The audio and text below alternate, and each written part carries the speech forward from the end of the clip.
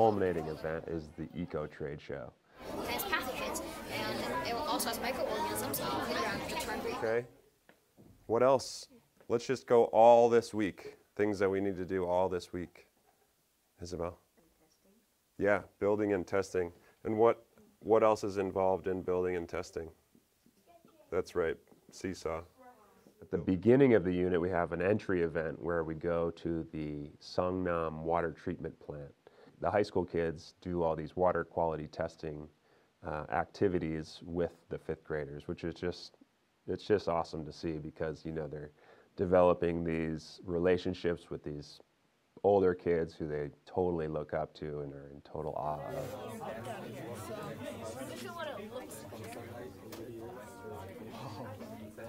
We started moving to TDUs 3 years ago. TDUs meaning Transdisciplinary Units. So when I first got here, everything was kind of a standalone subject. We taught social studies, and then we taught science. Is there another gun? Reading, we taught writing.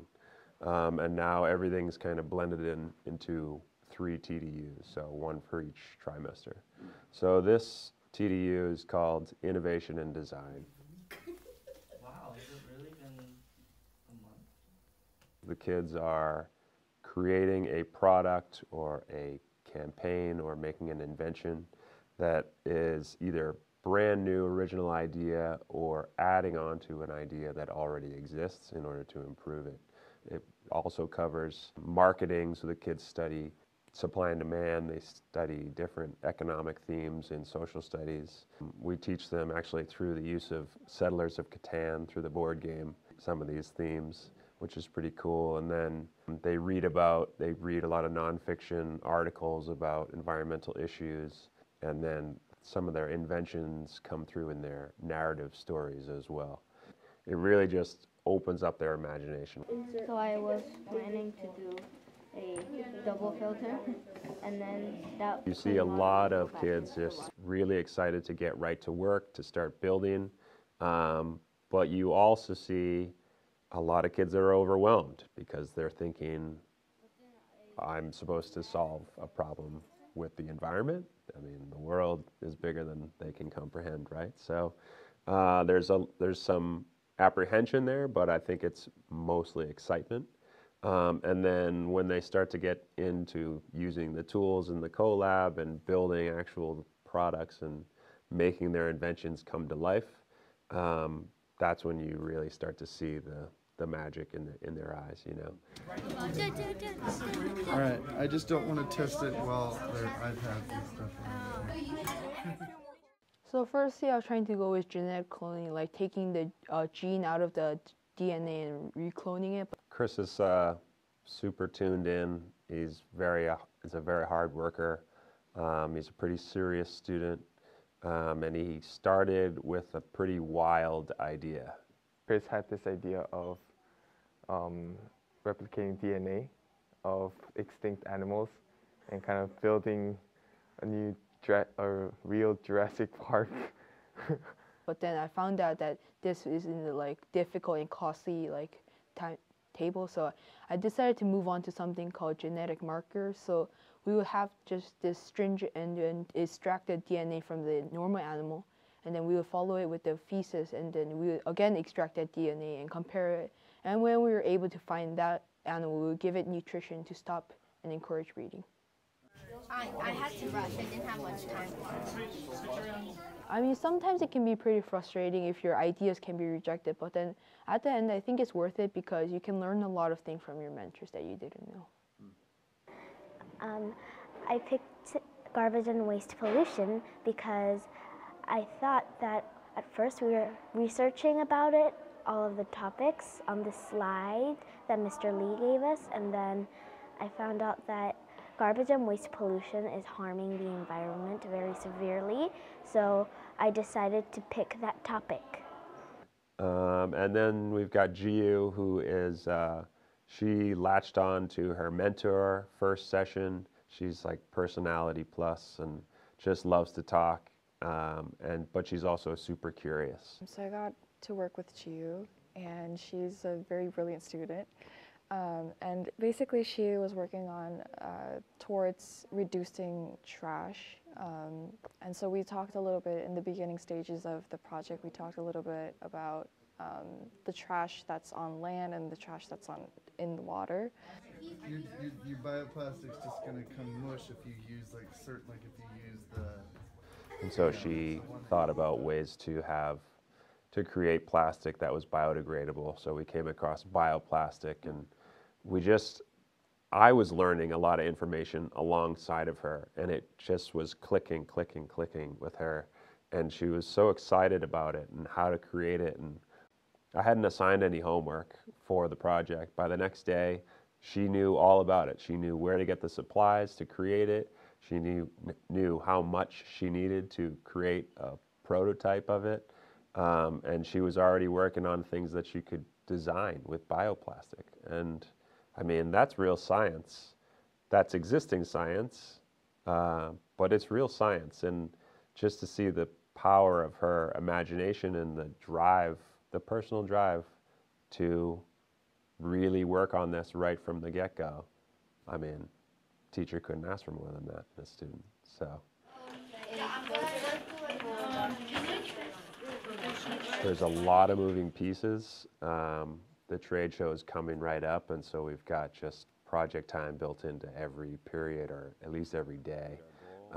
And the cool thing about it is that we have the makerspace, we have the collab, we've got Mr. Jacobsen and we've got Mr. Lee in design, and the kids are using tools and they're using recycled materials and they're using heat lamps and solar panels and testing possible boats in the pool, and you know, the whole design thinking process that they start and go through over the course of the unit.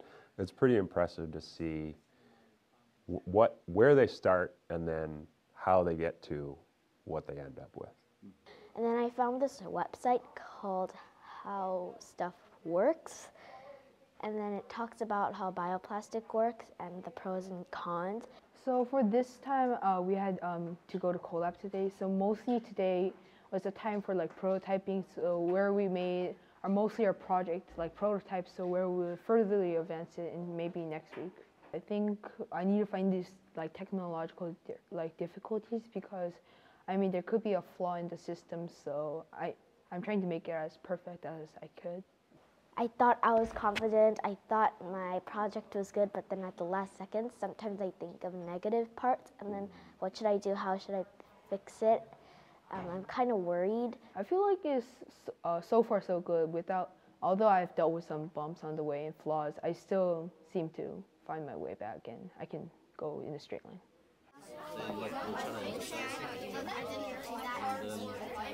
Mentors will be coming to the trade show as well to see what it is all the kids have put together over time. It's such a great relationship to see building from its infancy to the finished product, and see the wow factor on the high school kids' faces when their little mentors have grown up and their inventions have just been improved over so much time.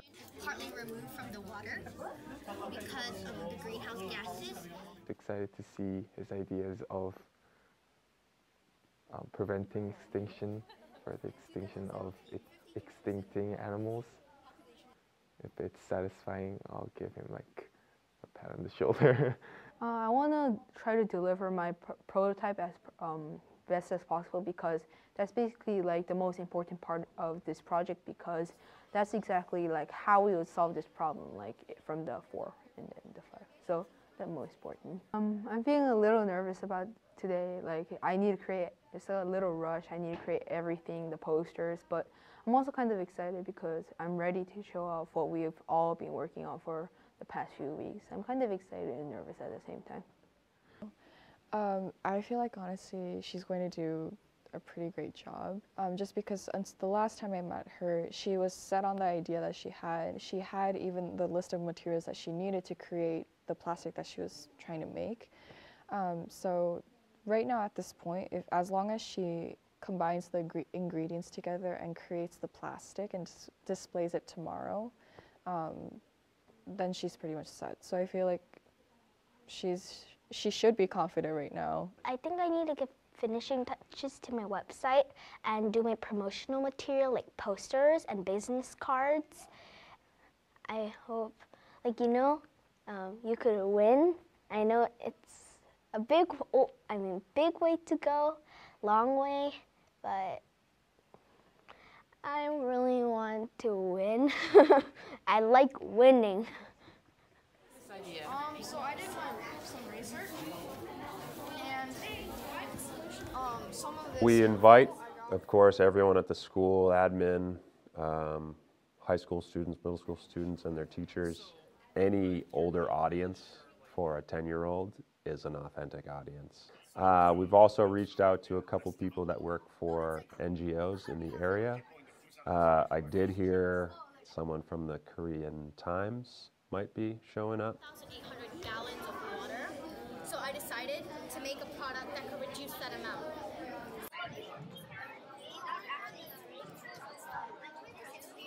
What we are actually doing is, first of all, education, and number two is using the track device.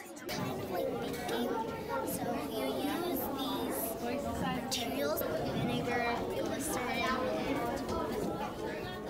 Unlike one of my first people, I was actually extremely nervous because I could actually fail in this project and get a bad grade, and nobody could actually come to my presentation. So you get this like nervous feeling that you might not be able to succeed even if you did this hard work. I thought I would get a little nervous, but I wasn't really nervous because at the thought of an eco trade show, I thought it would be this really, really, really big space with like thousands of people. My strongest point was probably expressing the concerns and then giving my solution, because I was able to give a lot of factual evidence and back my claims up with them. Well, it seems like she knew everything, so I thought it would be a little boring for her. But then she seemed to want to know what was going to, like, how I was presenting or what kind of promotional materials I made. Out of the good things we just spent on this whole trimester working on is like we get this like more basis of our problem, animal extinction, for example, and then it gives us like a more understanding of what's happening in society too. So that's at risk of mainly control. We wanted to have just a simpler way of assessing the kids, and so I approached Gary Johnston about creating some sort of on-the-fly form that we could fill out, and he put the rubric not only into the form completely, but also it's more of like a dictated comments that we can talk about as like right as we're done with the talking to the students or even during their presentation. And it also we've also broken down each aspect into specific subjects so that it fits in with the report card too. So they've got clear literacy guidelines, they've got clear science guidelines, clear social studies guidelines. This new form, this new electronic assessment, hopefully will be one of the things that definitely pushes us forward.